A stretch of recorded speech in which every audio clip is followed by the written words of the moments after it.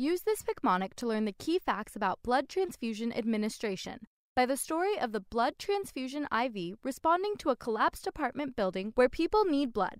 A critical step before a blood transfusion that can prevent potentially life-threatening reactions is proper patient identification, shown by matching the patient's ID to the order. Next, the IV bag reaches for a large bore needle, representing that a large bore needle must be used when administering blood to prevent lysis of blood cells. Special tubing, called Y tubing, shown by the Y tube flushing, is used when administering blood products. This type of tubing contains a filter and allows for saline flushing. However, prior to administration of blood products, a set of baseline vital signs, shown by the baseline vitals machine, should be obtained. This allows for detection of changes in the patient's condition that could indicate a transfusion reaction. Under normal circumstances, blood products should be administered via slow IV infusion, shown by the snail IV infuser. After transfusion has begun, the patient should be continually monitored during the first 15 minutes or while the first 50 milliliters of blood is being infused, depicted as the monitor holding a 15-minute timer and 50 cents with a blood bag. This is because transfusion reactions are likely to occur within the first 15 minutes of the transfusion, so be sure to monitor for reactions, shown by the monitor at the site of a reaction, which includes changes in vital signs, the development of a fever, or signs of fluid overload.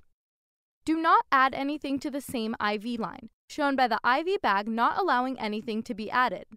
No dextrose or lactated ringers, shown by the no sugar rows or lactating rings, should be used during a blood transfusion in the Y tubing setup, only normal saline.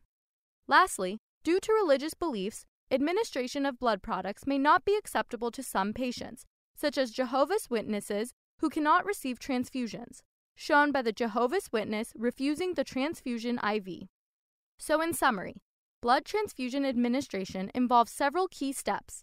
Proper patient identification must be initiated, a large bore needle along with Y tubing should be used, and a set of baseline vital signs should be obtained. Administer blood products via slow IV infusion, monitor the patient during the first 15 minutes or 50 milliliters of blood, and monitor for reactions. Do not add anything to the same IV line, no dextrose or lactated ringers should be used, and Jehovah's Witness may not accept transfusions. Everything you need to know about blood transfusion administration can be recalled with this collapsed apartment building. People are trapped inside and in need of blood, so the transfusion IV responds. For the rest of the story, check out Picmonic.com and sign up for a free account. There, you can also take Picmonic's quiz. The quiz automatically sets up your daily quiz by using spaced repetition algorithms based on the questions you've missed or struggled with, to make sure you study what you need when you need to. And while you're there, check out the rest of the hematological system Picmonics. We have a huge selection of the content you need to remember.